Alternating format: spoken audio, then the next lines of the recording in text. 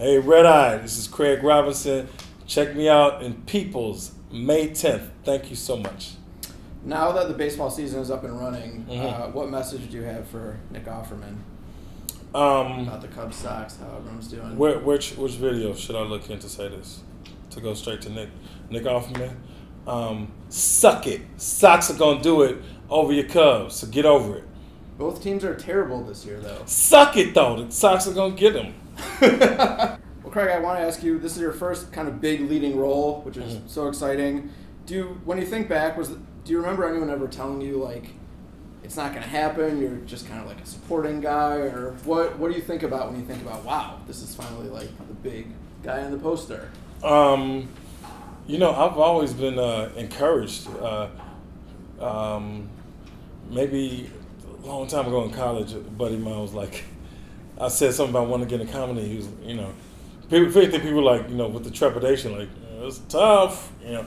But I don't recall anybody saying, you know, to my face at least, no, he can't do this, probably because I was already, you know, on my way to doing what I want to do. Yeah, I was going to say, why would people have that trepidation? I'm sure you were just as kind of funny and big personality at that time, too. Yeah, but in college it was I mean, nobody went into comedy. You know, it wasn't like the thing to go into. That wasn't, you don't go to college going, well, be a stand-up, you know. So I think that just was the thing. It was just so unheard of.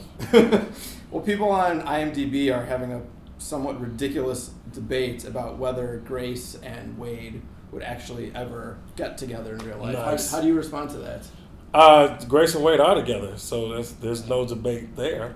In real life, Craig Robinson, Kerry Washington, you know, Kerry is an amazing person, and I would definitely date her, so sure.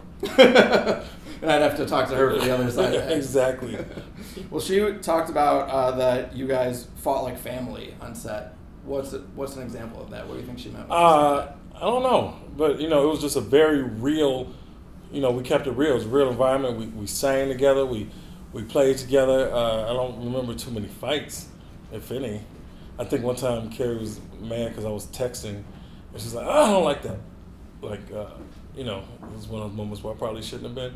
So she was right again, of course. But so how did you respond? I put my phone away and just bring it back. Said, sorry, honey. Yeah, exactly.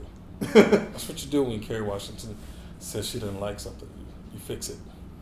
Now that The Office has come to an end, what's something you wish Daryl would have gotten to do? I don't know. Maybe spank Angela or something. A nice sex romp scene. No, I don't know. You know, everything he got was a gift. It's like I don't know that they expected me to be around that long. I certainly didn't think I was going to be around that long, and certainly didn't think it was going to be, you know, to the point where I was in, you know, all episodes and, you know, towards the end of the run. So it was, I'm cool with whatever he got. Why didn't you think that would be the case? You know, it's television, it's Hollywood. You don't know. I mean, each season is a new. Okay, are we going to get picked up? You know, it's always this wondering. So you know, I'm not writing it, and I don't know what I'm doing till the table read in that instance. So I just didn't know. And you know, in Peeples, you imitate the Thriller video in a very convincing way. I was wondering, since we're on video, if you would have any interest in teaching me how to do that. Thriller dance?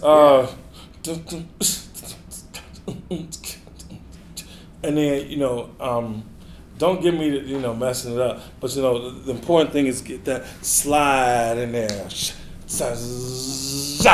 And then, you know, all right. So I don't know if I can do that. Put the slides in.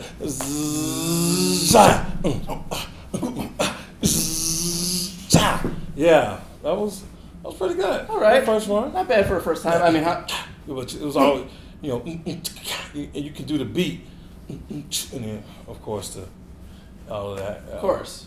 How many times did it take you to master that? Well, I'm a huge Michael Jackson fan, so I've probably 100. Do you ever find yourself just singing Shamona? Yes. How often? I would say several times a day, mostly before and after lunch, but there's some other times it creeps in there. You want to bust out your favorite song? You know what? One of my favorites, Michael Jackson, is Butterflies. Do you know that? I don't think I sure know you that do. one. Sure you do. I just wanna touch and kiss, and I wish that I could be with you tonight. You know? I'm melting regardless of it. The song. No, it was one of his later works, and that's like, man, he still had it. You know, I was thinking about he's the ultimate showman. He had this tour coming up, and he passed away. And what's the number one rule of show business? Leave him wanting more.